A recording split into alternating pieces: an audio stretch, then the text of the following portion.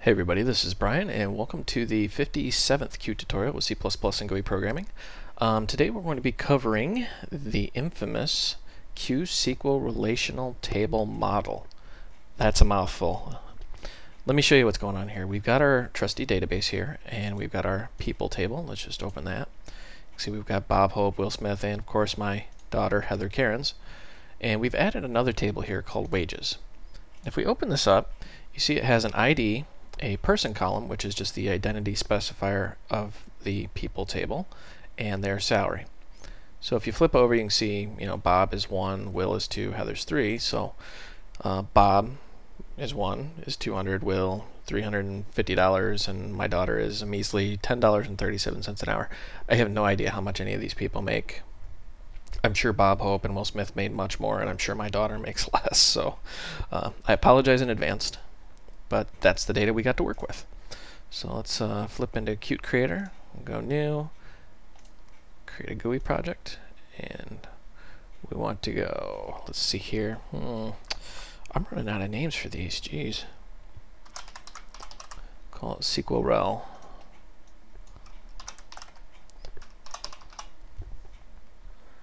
Next, and we're just gonna do dialog.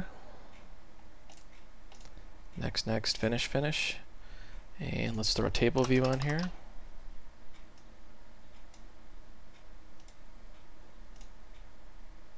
And let's close that. All right, now let's get to some code here. Let's open up dialog.h, and the first thing you want to do, of course, is add your includes. So we should probably go in here and add in a reference to SQL. I know we've probably beaten this whole subject to death. Of course, the thing will scan it here. There we go. Let's just add in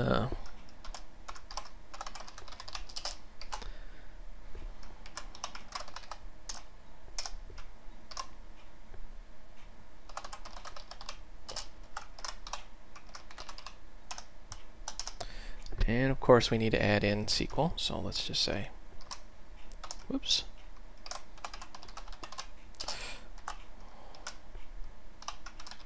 I did get asked the question the other day, what should you be using as far as a database platform? And in all honesty, it really doesn't matter. Use what you feel comfortable with. I started off as a Windows guy, so of course I use SQL, but there are many other database platforms out there. Say we need our database, we'll say DB, and we need our QSql. Let's see here, QSql Relational Table Model. That is a big one right there. I'm going to make that a pointer. Now if you are just joining me and you have no idea what I'm doing, I beg you, go watch the previous tutorials where we cover Qt with SQL from the very beginning. This is probably going to be the last one I do for a while, at least for SQL. Sorry, I shouldn't have paused. I know some of you were probably like, oh no, make more videos, but yes, we will make more videos. I just want to dive into different subject matter. You can only do SQL for so long before you just go mentally nuts, kind of like some of the DBAs I work with.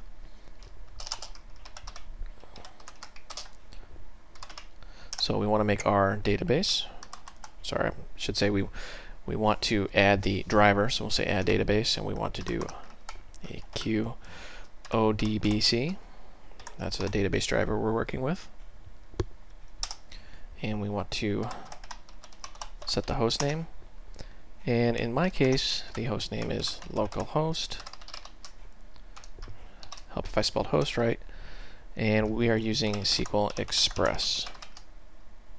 Once again, your underlying database platform is pretty much irrelevant. SQL works with just about every popular database platform out there.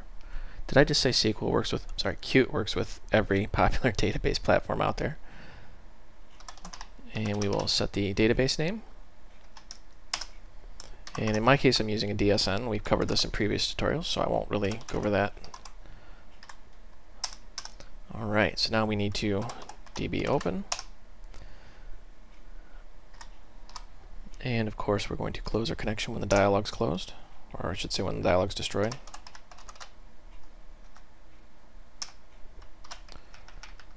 And now we can really get to the heart of the matter here. First thing I want to do is create our model. QSql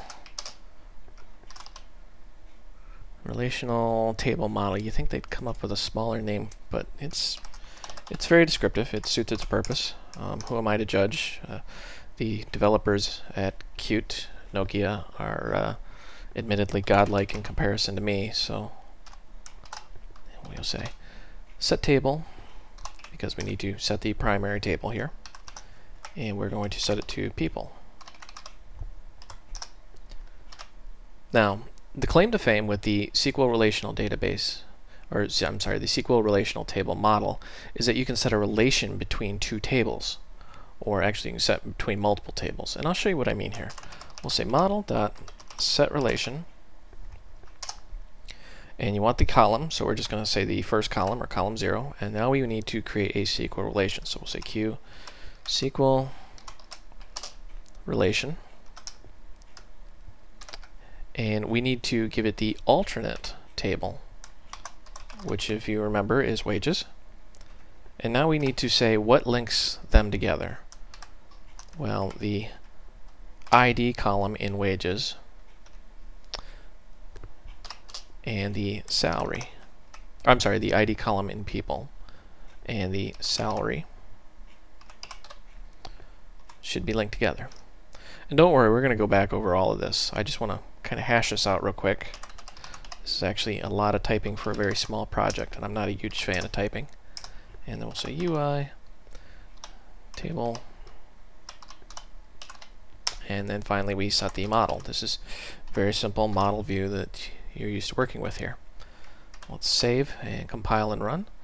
And if everything goes as planned, it will connect to the database. It will create a relation between the people and wages table. And here we go. You can see exactly what I'm talking about here. It's created our relation, and we've got Bob Hope, and there's his salary of 200. Will Smith, and there's his salary of 300, and my daughter with her salary of 1037. So that's how you create a relation between two tables and show them in the table view. Now, some of you out there are sitting here going, but Brian, there's an easier way. And yes, there is. You can have your DBAs do the work for you. Let's just flip into our database here. There's these things called views, and if you're unfamiliar with what a view is, we're going to create one real quick here. A view is a way of displaying information from multiple tables in a logical order. So we're going to say we want the people table and the wages table, and when you're done, just close. And you see there's our two tables, and I apologize, the screen real estate here is kind of cramped. Let me actually just close some of that. And you can create a relation between the two. So for example, we want the people ID to be the person identifier in wages. So we'll just simply click and drag and select that. And you notice how it makes the SQL query for you. Select from DBO people, inner join. If you don't know what an inner join is, I beg you go look it up.